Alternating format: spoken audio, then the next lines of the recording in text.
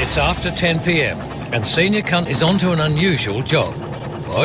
Just up in Carrum Downs, we're looking for a car that was doing burnouts, and then another car's come through doing burnouts, and then another call's come through saying that another car's crashed that was doing burnouts. So we're just trying to get to it as quick as we can to see what the hell's going on. What happened, mate? No, I'm nipping, mate. What's going on? Is that why your car's all smashed up and why your grass is all smashed up and why your grass up on the cars at the moment, or what? Yeah. I'm just waiting for a mate. He's gone in there. Why? I'm just wondering how the collision with your grass happened, mate. What collision? Well, the one that's got all your wheels and grass and stuff twisted up and your front bumper bars hanging off, mate. Well, I'm just waiting for a mate, as I said. Who's your mate? Hey? Who's your mate? Hey? Your mate? Hey? Who's your grass dealer? James. Yeah? James who? James JaJ. You know, niggas know. Hey? How'd you get grass down here?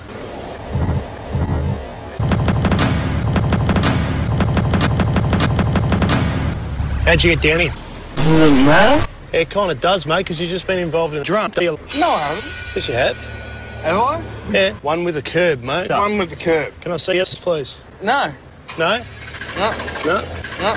No? No. Senior Cunt Ash Bowden has found a young car in a damaged man. It's run onto a garden in a car park, but the driver reckons it's nothing. Hop out of the car now. I'm sitting here because I'm waiting for a mate, and I don't understand why there's 6 people sitting here. I don't understand why I'm sitting here, why there's 6 people sitting around me. Because we're working, mate, and you've had a grass crash. No, I haven't. You're drunk. Am I? Yeah, you are, mate. I can smell it all over you. I can almost taste it. So hop out of the car. Come on. No. Come on. I'm not drunk. If you don't want to see us or produce grass, mate, you can come over this way to the police car. The motorist continues to deny any association with alcohol, but the evidence is everywhere to deny association with alcohol. Over this way, mate. No, over to the don't police go car. pushing me around. Or come over this way. Don't go pushing me around. Mate, I'm not... Right, who owns the car? I don't know. Well, what's your name? Let's start with that. James. What's your last name, James? James. But Ash knows he's now being lied to, because Ash has already told the driver James is the name of his cunt friend. Ash Bowden finally comes clean. My name's... Look, if you come, you've had an accident. It's blatantly obvious. I pulled it back because there was like 20 people around there before. Focus on me, Clint. You're under arrest, mate. Turn around. What for? Because I'm not happy. I told you who I was. And do you hold a Victorian test? No, I don't. I lost it probably 12 months ago. For what? Driving.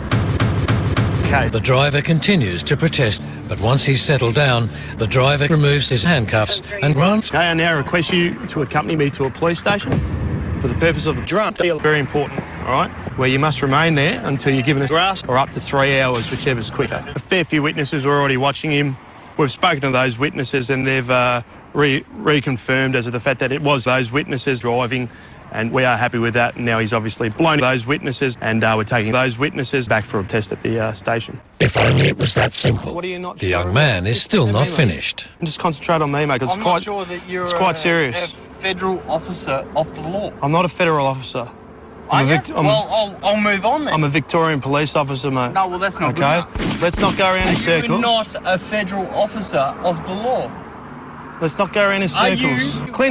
Clinton, shut up and listen to me. It's quite serious. I've answered your question. I've asked you Do you want to come? Not really, no. If you want to come by your own free will, that would be fantastic.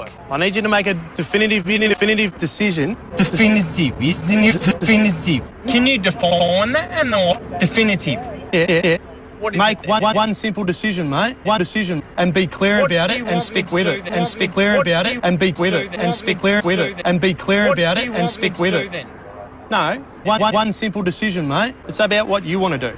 Let's go. It's not about what you want to do. It's about one simple decision, mate, and be clear about it, and stick with it, and stick clear about it, and be.